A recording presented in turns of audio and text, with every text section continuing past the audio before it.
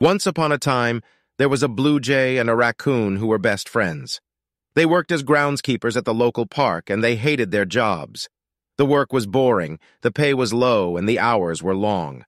But the two friends were determined to make the best of it, and they often found themselves in surreal adventures while on the job. One day, they were mowing the lawn when they saw a strange creature in the bushes. The creature was small and furry, with big eyes and a long tail. The two friends had never seen anything like it before. "What is that?" asked the blue jay. "I don't know," said the raccoon, "but it's cute."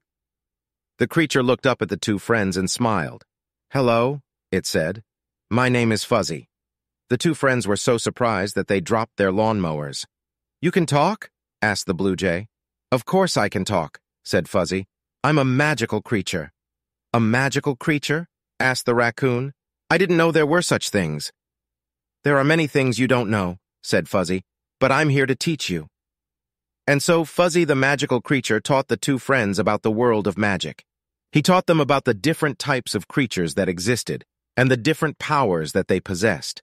He also taught them about the dangers of magic and how to use it safely. The two friends were fascinated by Fuzzy's stories, and they eagerly absorbed everything he had to teach them. They soon became experts in the ways of magic, and they used their newfound knowledge to help others. One day, a group of evil creatures attacked the park. The two friends used their magic to defeat the creatures, and they were hailed as heroes.